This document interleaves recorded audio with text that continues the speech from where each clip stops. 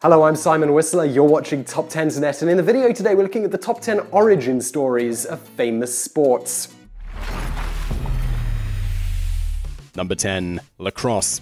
Lacrosse is North America's oldest team sport and originated with the Eastern Woodlands Native Americans and some Plains Indians tribes. The game was played by warriors of the tribe to keep them fit and strong. Many of the rules were different from modern-day lacrosse. Notably, the field of play could be 0.6 miles long. Besides just ensuring that the warriors stay in shape, the game was also important to their society. It helped strengthen diplomatic alliances, supported social conformity, and they used it to honor the gods.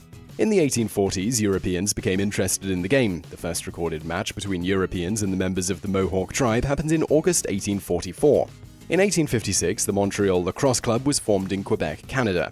When the Prince of Wales visited Montreal in August 1860, lacrosse's popularity grew even more. A month after the prince's visit, a dentist named William George Beers wrote the first official rules and instructions for the game and replaced the deerskin ball with a rubber version. Since then, the game has grown in popularity and there are currently 2 professional lacrosse leagues operating in North America. Number 9. Golf. The origins of golf are highly debated. The Scots take total credit for it, and they are kind of right. The modern foundation of the game started in the mid-15th century in Scotland. Those rules included swinging a club at a ball and moving it from point A to point B using the least amount of strokes possible. However, there is evidence that the roots of the game sprouted in a small town in the Netherlands when it was played there in 1297. That year was the start of an annual tradition, where on Boxing Day the townspeople played a game called golf. The game consisted of 2 teams of 4 players who took turns hitting a wooden ball with a wooden stick towards several consecutive targets. Besides the mention of golf in 1297, there is other evidence of golf-like games being played throughout the Netherlands centuries before the game of golf first appeared in Scottish literature in 1636. However, as we mentioned, this is highly debatable, and many Scottish people don't believe it to be true. Number 8. Ice hockey.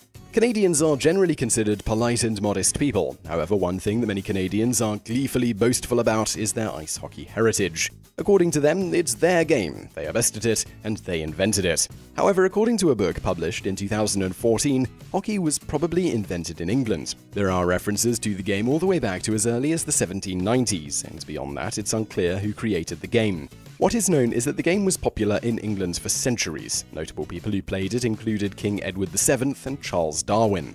As for why it's called hockey, the theory is that in the early games a cork bung was used as a puck. Bungs were most commonly used as a stopper in beer casks, and a popular drink at the time was hock ale.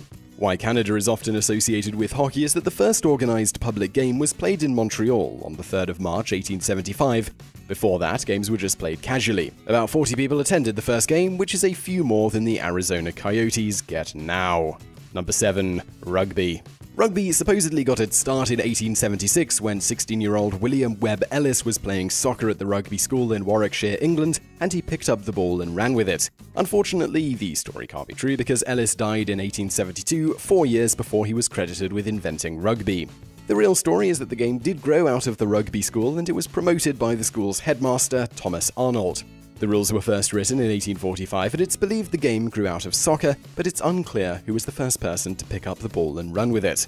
After boys attended the school and learned the game, they wanted to continue to play as adults. This is how the first inter-county games were organized, leading to the first clubs, which resulted in the formation of the International Rugby Football Board in 1884. Number 6. Cricket. To many people in North America, cricket is a bit of a mystery and seems quite complicated. However, it's beloved in many other countries around the world and watched by billions of people. In fact, it's the 2nd most popular sport in the world. Cricket is believed to have gotten its start in the 13th century in rural England, where it was played by shepherds. The wicket gate of the sheep paddock was used as a target, and then a ball of rags or wool was pitched at the target. An opposing player would use a shepherd's crooked staff to prevent the ball from hitting the target.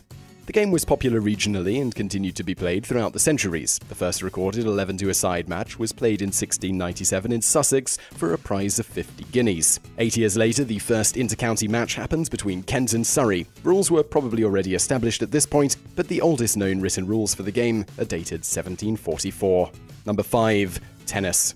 It's believed that the ancient Egyptians, Greeks, and Romans all played some form of tennis. However, the lineage of modern tennis starts at around 1000 AD when it was played by French monks in a monastery. They would play with their hands and a wooded ball, so it was more like volleyball. The net was usually just a rope that stretched across a courtyard. This is also where tennis got its name. While playing, the monks would yell tenez, which is French for to take, while they served the ball. Over the next 2 centuries, the game gained popularity throughout Europe, and by the 13th century, there were 1,800 indoor courts. By 1500, the wooden frame rackets that were laced with sheep guts became common, as did balls made from cork. However, the game was much different than it is today. According to the History Channel, games took place in narrow indoor courts where the ball was played off walls with roved galleries and a number of openings. Players won points by hitting the ball into netted windows beneath the roofs, with the net being 5 feet high on the ends and 3 feet in the middle, which created a pronounced droop. Modern tennis didn't really start to emerge until 1873, when the rules were first published. In 1877, the first tennis tournament was held at Wimbledon, where they decided on the court shape and size and adopted tennis's method of scoring. Number 4. Basketball. We bet it really wasn't a surprise that the Canadians claimed to be the inventors of hockey. However, did you know that a Canadian actually invented one of America's most beloved sports, basketball? Dr. James Naismith of Almonte, Ontario, was born in 1861, and after years of working as a lumberjack, he got his degree in physical education from McGill University in Montreal. After graduating, he moved to the United States, where he got a job at the International YMCA Training School in Springfield, Massachusetts. There, he was tasked with finding a suitable activity for a group of incorrigibles. The winters were cold in New England, and the boys had to stay inside and quickly became bored with all the indoor games of the day. Naismith developed basketball based on a game he played as a child called Duck on a Rock. Naismith had the school's janitor hang up 2 peach baskets high at the end of the gym, and a soccer ball was used. The first game was played on December 21st, 1891, and the final score was 1-0, so both teams were slightly better than the Philadelphia 76ers. Eventually, the peach baskets had holes cut in the bottom because the janitor got sick of climbing up a ladder to retrieve the ball. From there, the game grew in popularity, and Naismith was alive to see it adopted into the Olympics in 1936 in Berlin. Naismith, who was also the first coach of the Kansas Jayhawks basketball team, also saw the birth of the NCAA Men's Division I Basketball Championship. He passed away on November 28, 1939. Number 3. Baseball. The most common legend of the start of baseball is that it was invented in Cooperstown, New York, during the summer of 1839 by Abner Doubleday. After inventing the game, Doubleday went on to become a hero in the American Civil War. The only problem is that none of that is true. In 1839, Doubleday would have still been at West Point. Baseball probably descended from 2 games from England. The first is a game called Rounders that was a children's game that came to New England with the colonists, and the second is cricket. The foundation of modern baseball started in 1845 when a group of men in New York formed the New York Knickerbocker Baseball Club. The most influential member of the club was a bank clerk named Alexander Joy Cartwright, who came up with many of the rules that are the foundation of baseball. This included a diamond-shaped infield, foul lines, and the 3 strikes rule. Another rule that he removed, which certainly would make baseball a lot more exciting today, is that he got rid of the rule that players were allowed to throw the ball at a runner to get them out. Number 2. American football. The first game that would eventually become American football, or gridiron football, happened on November 6, 1869, between players from Princeton and Rutgers.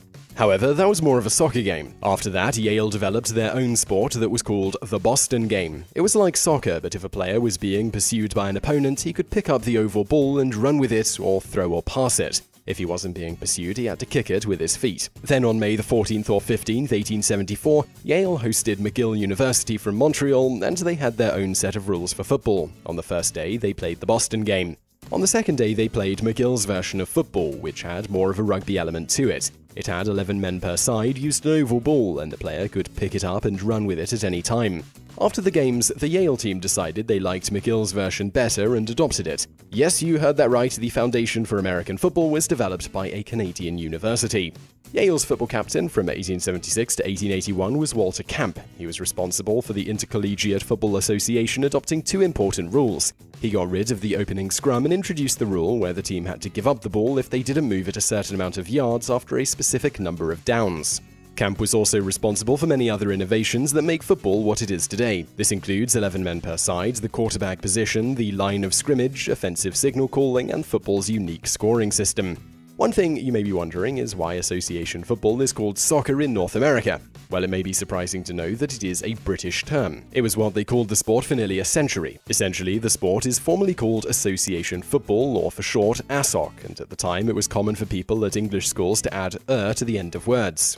Then soccer gradually morphed into soccer. British people used soccer interchangeably all the way into post-World War II. North Americans always called it soccer to differentiate between it and gridiron football. After World War II, America had a cultural explosion and the British started to adopt the word football because soccer had become too American. Number 1. Soccer.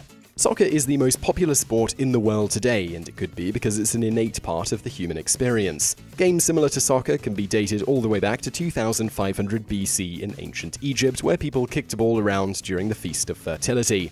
In China, from 476 to 221 BC, people played a sport called suju, which roughly translates to kick the ball with foot. The point of the game was to kick a leather ball stuffed with feathers through a cloth hung between two posts. They could use any part of their body except for their hands. Soldiers used to play it in order to keep in shape. A similar game was played in ancient Rome as well. There were 27 players on each team, and they only had to get the ball in the other team's goal. Because this was ancient Rome, people were injured and killed while playing it, which sounds way more exciting than watching modern soccer. Games similar to soccer continued to be played all the way through the Middle Ages, and the contemporary age of soccer started in 1863.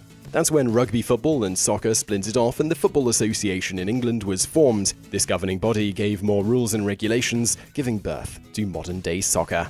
So I really hope you enjoyed that video about the origins of famous sports. If you did, please do hit that thumbs up button below and don't forget to subscribe if you haven't already. Also, over there on the right, a couple of other videos that you might enjoy if you enjoyed this one. And thanks for watching.